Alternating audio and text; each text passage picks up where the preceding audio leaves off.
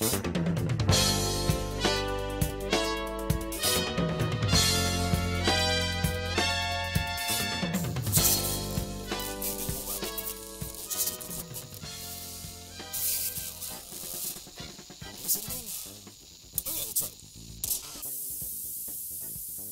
shit. Hey, robot assistant, did you find anything out about this dude?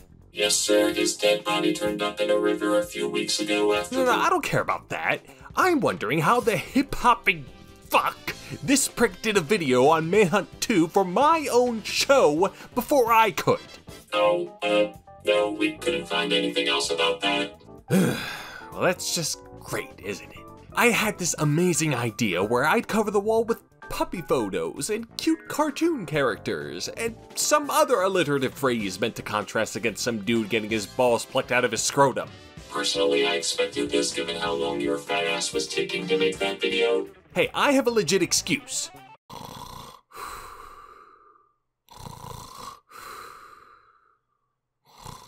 But that's enough.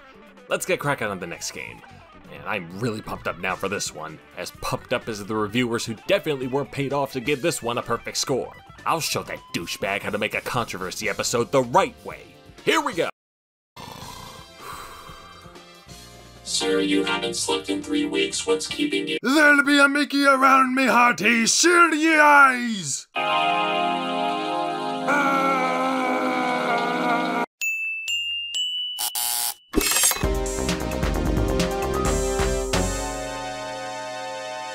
Big American titties.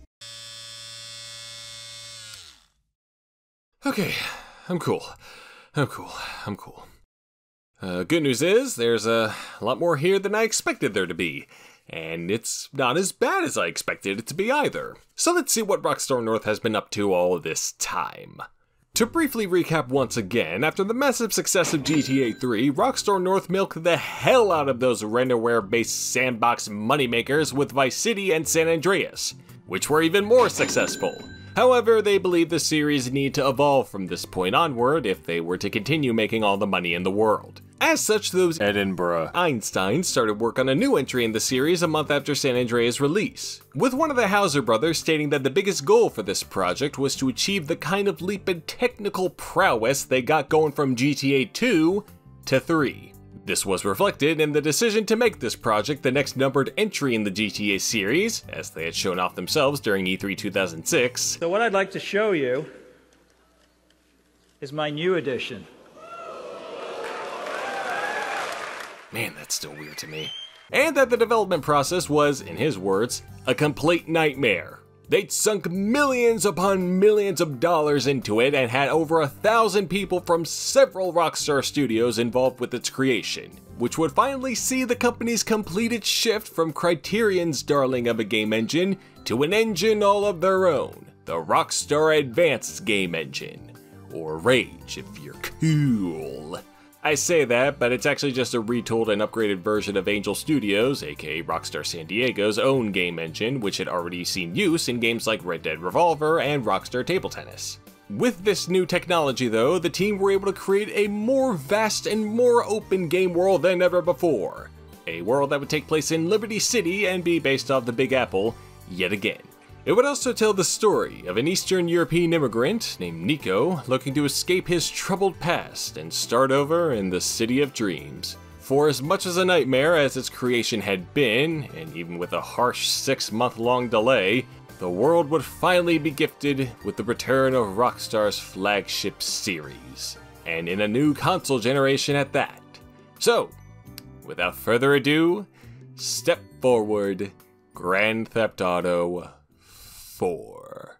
Unfortunately, like with the last 2 Rockstar games we cover, GTA 4 had already garnered a fair amount of controversy well before its anticipated release. Most of it saw the continued fallout from the hot coffee incident, or were based on how the game was, in fact, a GTA game, and one in the HD generation of consoles at that, so the violence and sexlence would obviously be further heightened, and obviously that pissed off the usual suspects. It's all the same Don't let your kids watch it! kind of stuff from entities such as the Parents Television Council, Senator Leland Arms Trafficking Yeet, and of course Hillary Dillery Oh, wait, apparently she wouldn't be making a statement this time around. How telling. Perhaps the most execrable example, though. Oh no, not you, Jackie boy. I mean, we'll get to your shenanigans. But first, I gotta tell off the former New York City administration. In a press statement, NYC officials, among whom was former mayor and national how not to run a political campaign icon 6201, Michael Bloomberg, were quite angered that Rockstar would dare to portray New York City as a disgusting rat-infested hellhole filled with all the criminals, prostitutes, and seedy people of the world, and not the safe haven they've been trying to make it out to be for years. Well, I guess this meant they had no trouble with GTA 3's portrayal then. But to be fair, Rudy Giuliani was mayor at that time, and he and his team were probably too busy taking advantage of, helping the city recover from 9/11 to notice. The New York Daily News article detailing these statements also chastised Rockstar and GTA's past games for all sorts of hilariously false things. Remember the mission in Vice City where Tommy gave a dirty magazine to a young boy? I love that mission, such a nice and nuanced outlook on adolescent curiosity. Oh, wait, never mind, I'm thinking of Yakuza 0. Maybe I got that mixed up with the old lady who hates kids and also sold drugs through ice cream vans. Come to think of it, I don't think kids actually exist in GTA. Regardless of whatever half-assed claims were made here, nothing came out of it. And get used to that phrase. Perhaps the awareness campaign the ESRB ran in preparation for the game's release, which had them go as far as to team up with a historically critical nymph, had something to do with it, or maybe Rockstar was too preoccupied with other bullshit to even care. During this period, EA was doing its best to try to snatch up their parent company Take-Two, which added another layer on top of the several layers of stress surrounding the game's development. Yeah, I certainly would be more concerned with being kidnapped by EA than some fluff piece in the fucking New York Daily News. Pushing this nonsense under the already bulged up rug, Rockstar went and pluffed the game onto Xbox 360 and PS3 console owners in April of 2008 to wide acclaim, with many critics and players heralding it as the perfect evolution of the GTA formula. It even reached a higher aggregate score on Metacritic than 3 did, for anyone who cares about that. As for my thoughts on the game 12.5 years after its release, well, this time I have to forego the more critical angle I've been doing in the past few videos. This isn't to say I haven't played GTA 4, in fact I've played it several times throughout my growing years. Trouble is, I've never actually played through the whole game. My buddy and I were going through it over at the Dead LP channel, but we stopped around the time I declared said channel to be deaded, and we had just barely escaped through a third of the game. From what I recall, I certainly appreciated the grander cinematics and more polished gameplay, outside of the driving, which yes, I find just as annoying as others do. And the story and characters were interesting as well, I'll be a little plotting, although that may have just been because we were fucking around in it too much. See you there. Here we go. Hey. Oh, cops.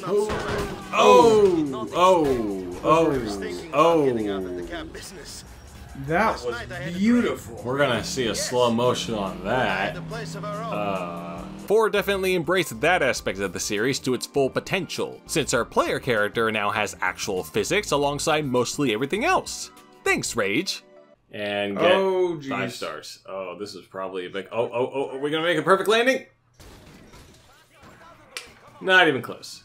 Hey, at least we could try to drive back. Hey, look, we got the guy, Wow. Alright, it's fair.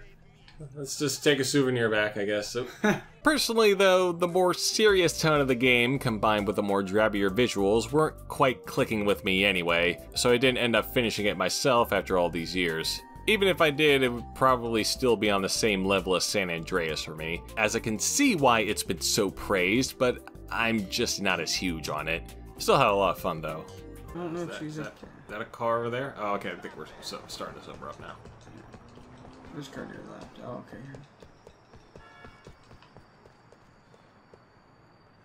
Come on, baby.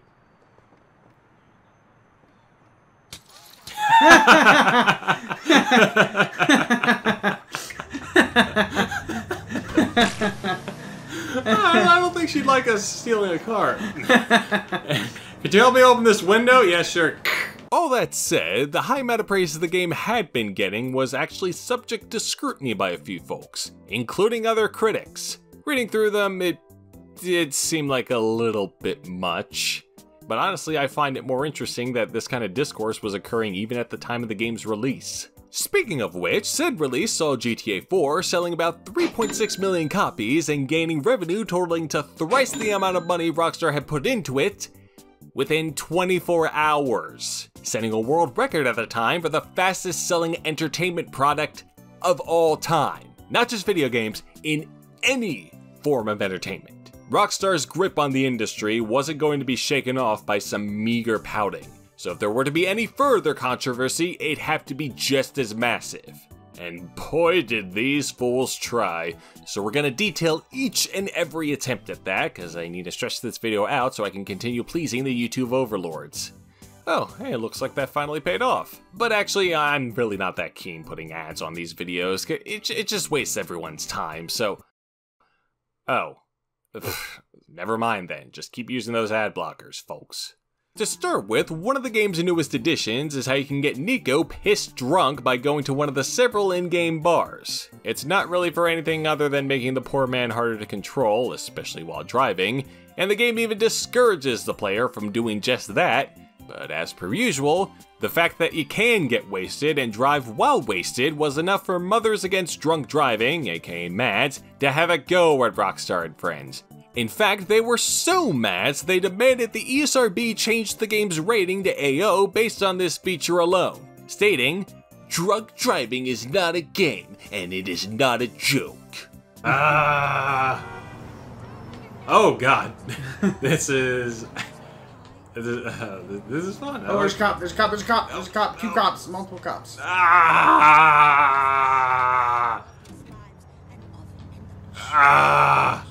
Going on the road.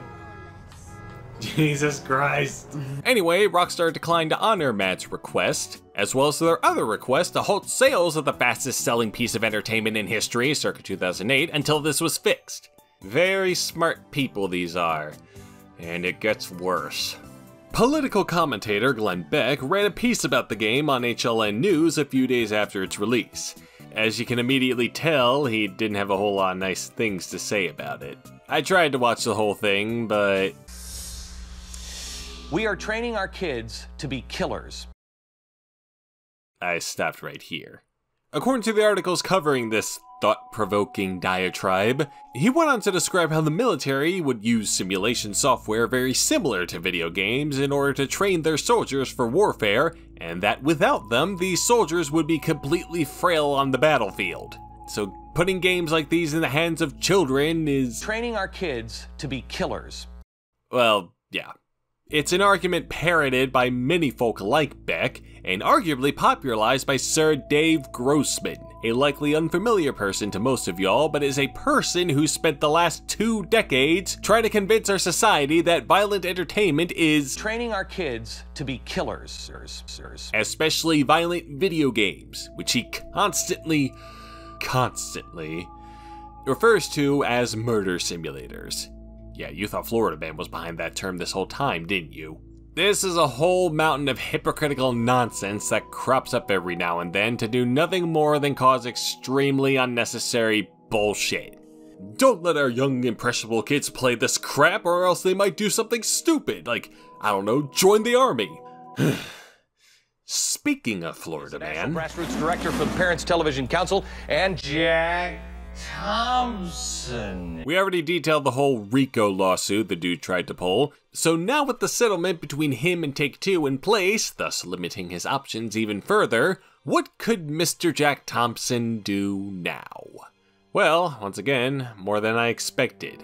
He balked at one of the minigame's previews. This one in particular featured in Game Informer, apparently showing off one of the first missions in the game, where Nico has to take out a lawyer supposedly causing some kind of trouble for other people. If this didn't sound peculiar enough, one of the lines this character would spout under the threat of death was... Yep.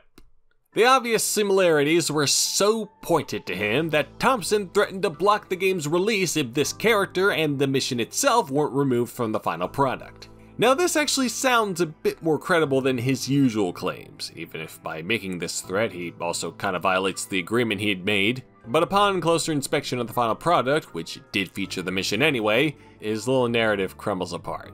First off, said mission, titled Final Interview, is actually quite a way into the game, and the soon-to-be-dead lawyer is ordered to be dead by a corrupt cop who believes that this lawyer has evidence of corruption against them. The lawyer himself is also far different in terms of personality when compared to that of Mr. Thompson, or at least the kind Mr. Pearl Harbor 2 portrays himself as. It is true that the line used as the smoking gun for his case did end up in the game too, but it's more of a cheeky jab at Thompson than anything else. Hell, there are far worse jabs at real-life figures throughout the game. Just take a look at the Statue of Liberty. The Statue of Happiness. Not exactly as subtle, is it? In the end, Thompson didn't do anything there, but he had more tricks up his sleeve. As he was apt to do by then, he sent out an electronic letter to someone at Take-Two, specifically the newest and current CEO of the company, Strauss Zelnick's mother. And no, I'm not joking, that's who the email was addressed to. It contained the usual bombastic soliloquies from the Mad Lad, with the highlights being the continued accusations that Zelnick was indirectly responsible for the Devon Moore murders, even though he was appointed CEO well after that. Probably should be saying that to the other guy, but just nitpicking here. And other unprovoked attacks on Zelnick, saying how he may as well have been part of the Hitler Youth, and should have received a Ted Bundy merit badge, stemming from how Zelnick was a Boy Scout growing up. Wow, damn shoddy, okay. Of course, this wasn't directly sent to Zelnick's mother, rather his lawyer, who I guess Thompson expected to relay to his mother. Well, I think that's completely reasonable. I don't see why they wouldn't fall through. So with that being a complete bust too, Thompson then moved on to what I'm calling his last hurrah, his last big dick move, or death rattle. I don't know, they're interchangeable in my eyes, take your pick. He submitted a complaint to the Miami-Dade Transit regarding advertisements for the game being placed over several bus shelters across the county, to which they complied. So yet another failure for yeah,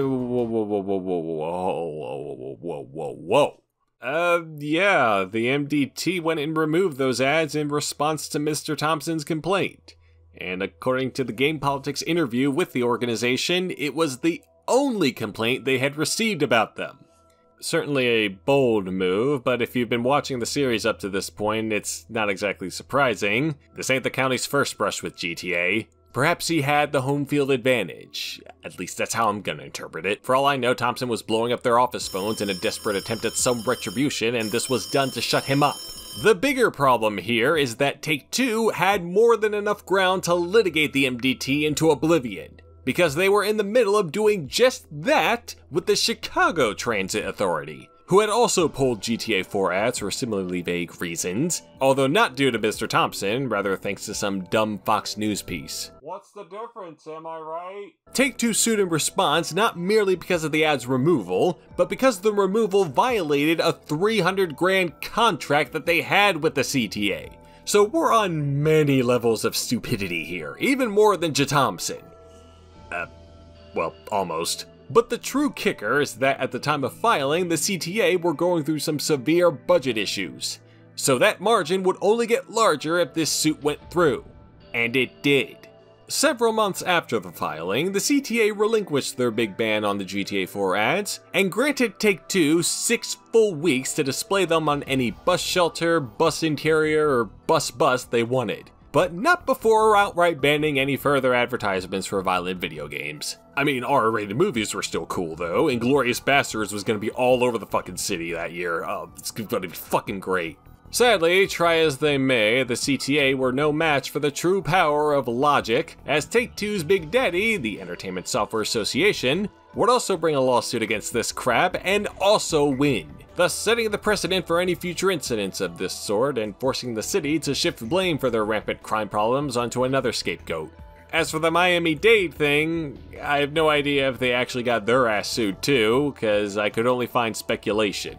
In that case, I assume they either backed off on the whole thing, or they were so insignificant to Take-Two compared to Chicago's giant gold mine, they wouldn't be worth suing at all, which is the funnier option, so I'm gonna go with that. Alright, this is kind of fun. I've already forgot about the murder sim stuff too. So what's up next? Oh. I had a feeling that was gonna show up. So yeah, there are some crimes linked to GTA 4. Let's start with the ones that didn't end up in murder. 6 teens from Long Island went on a random crime spree and admitted to being inspired by GTA 4 to commit these crimes after being arrested. Some of them had prior convictions, and the incident really didn't spark anything other than the best headline any of the third-rate news sites covering it would get that week. Over in the UK, some chav physically and sexually assaulted 2 women at nighttime, admitting to have been playing several hours of GTA 4 before doing those heinous acts. While this angle was taken into consideration by authorities, they concluded that there were more likely causes behind these actions.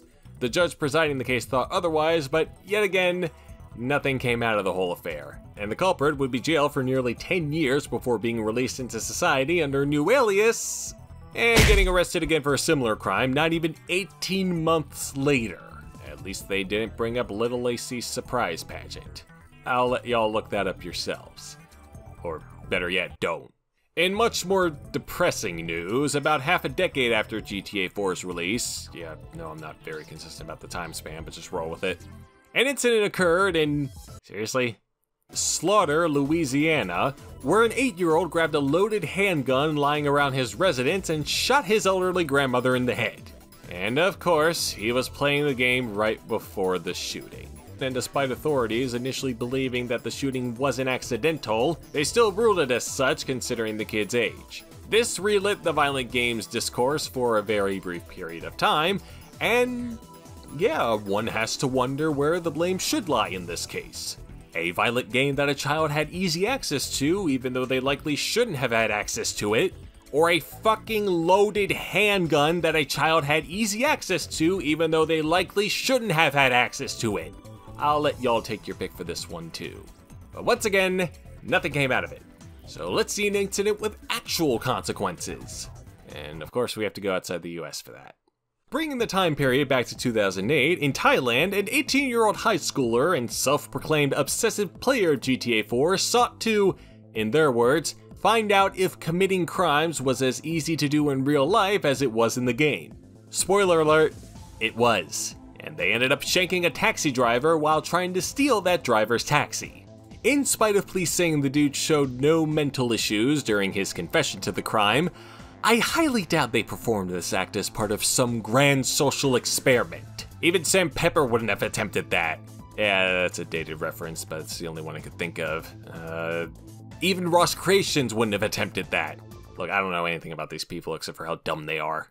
This incident was so highly publicized that the biggest Thai games publisher sought to have any retailers in the kingdom stop selling GTA 4 and replace it with literally anything else, effectively banning the title in the region. Kind of. Well, I mean, they did stop selling the game there, but the game we're covering in the next video is still frequently sold there without any restrictions, so whatever, it's stupid, but at least it's something. As for the Taxi Manslayer, if they were to be found guilty, they'd be shanked themselves by the government, and I couldn't find out whether or not that happened, but it more than likely did, so R.I.P. you D-U-M-B-C-U-N-T. Speaking of bannings, or censorship though, the Oceanic versions of the game caught some flack for that too. Try to follow me on this one. Initially it was reported that the game would arrive uncensored in both Australia and New Zealand, but then Rockstar went back on that, stating that there were some edits that needed to be made to get the MA15 rating in Aussieland. These changes included cutting down on the extensive prostitution sequences to the point where they just resembled the ones in past games, and over on the violence end, removing bloody marks and blood pools entirely, as well as bullet holes on player bodies. New Zealand would also get this censored release, despite having the 18+ rating those damn Australians were lacking at the time, until one very upset player decided to import the uncensored version of the game and submit that to the OFLC for certification rather than the current censored version, cause I guess you could just do that there. And get this, after a 2-month wait, the board did the unthinkable and actually granted the uncensored version, thus allowing it to be legally sold in the country. Huh, that's pretty cool. As for Australia, they would eventually get that uncensored version themselves with the PC release a few months later, despite the console version still being censored. How fucking dumb. What else did you think I was gonna say? On the topic of PC releases though, the last bit of controversy GTA 4 got itself attached to involved that version. Its initial release saw players who were wanting to play what was to be the best possible version of the game be greeted with a slew of technical issues. Glitches and bugs of all sorts were abound, crashes were frequent, and of course they had to go through Games for Windows Live in order to activate the damn thing in the first place, which was its own problem, not just relegated to this specific game. This all led to numerous refund requests on Steam and Rockstar having a hell of a time trying to get it all fixed. I guess they did fine in that regard since then, as my buddy and I didn't encounter any similar issues during our playthrough. Probably because we bypassed that Games for Windows Live bullshit. Ho ho ho! Oh! What? Whoa! I, She's a wizard, man. You've got to do it. You've got to do it now. Okay. Fuck this guy. I've got to do her. A witch! Jesus Christ. She's a witch. Oh. Burn the witch. Maybe there was a problem here, I can't really remember, but to my knowledge it never crashed on us, so it's at least one step above the bully PC port. However, earlier this year, over a decade after these issues had been mostly resolved, the PC version encountered another equally big problem.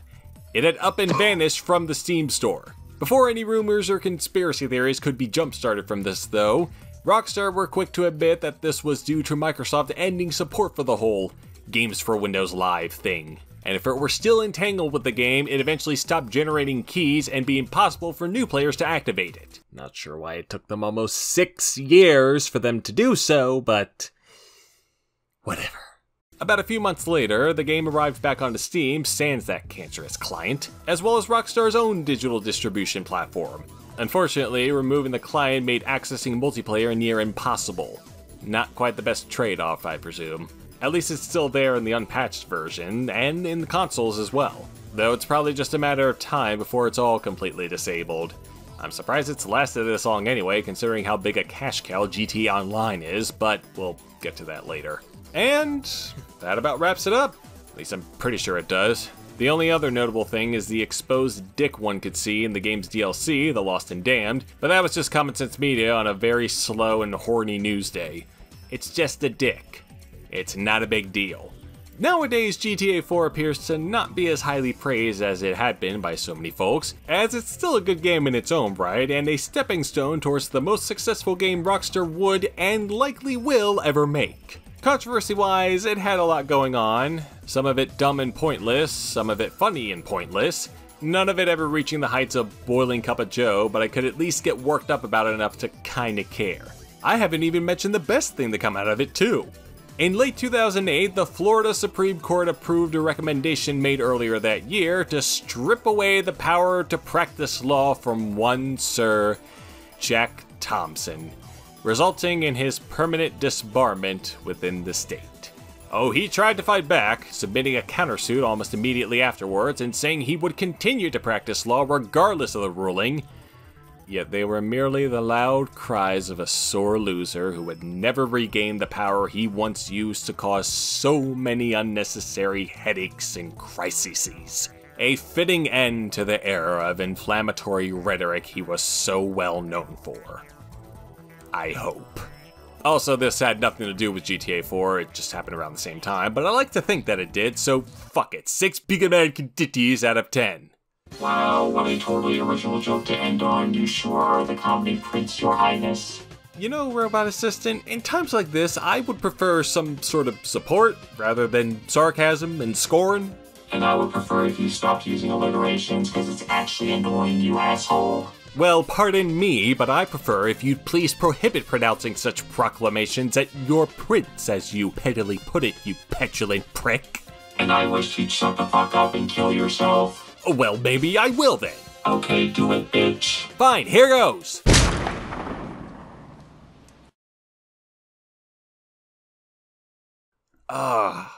Jeez, what happened? You shot yourself in the head and the immortal ass revived you as he's been doing this whole series. What the hell are you talking about? Hey! Someone uploaded a GTA 4 video before I could! Oh boy, here we go again.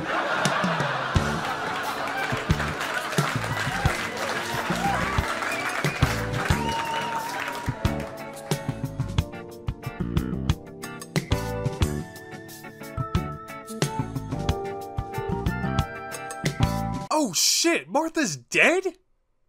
Good.